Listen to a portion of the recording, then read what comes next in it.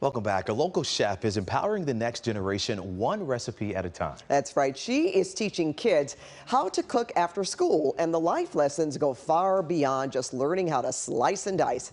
KCAL's Jasmine Viel has more on how she turns kitchen chaos into a delicious learning experience.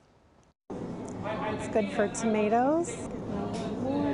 Chef Summer Wines, yes, that's really her name, stops at her local Glendora produce stand to pick up some of the ingredients she needs to make tacos and fresh salsa for her hungry clients. We're going to eat well today. But she is not making this dish for a restaurant. Instead, it's for her weekly cooking class she runs in the basement of a nearby church.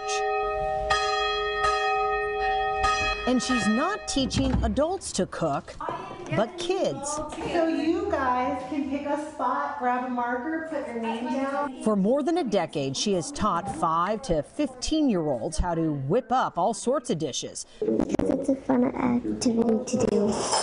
From churro bars to chicken pot pies. Probably 1,000 over 13 years.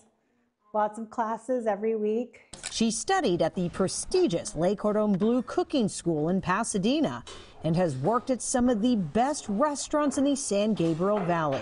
I was in culinary school and graduated and worked in fine restaurants. I never pictured myself teaching culinary to kids. But doing this job, she says, feeds the spirit. These kids seem to like it too. Tacos assembled. This one. Yum, yum, good. Chef Summer says this class even sways the pickiest of eaters. Dig in. Thumbs up.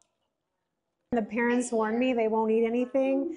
By the end of 4 weeks, they are trying new foods. They're cooking their own to their own palate. Not be picky.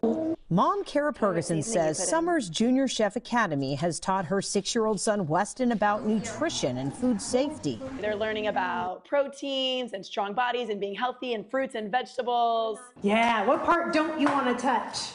Summer's daughter even helps her teach the culinary class now, sharing a similar love of cooking as she passes along this passion to help others learn these lifelong kitchen skills. In Glendora, Jasmine Viel, KCAL News.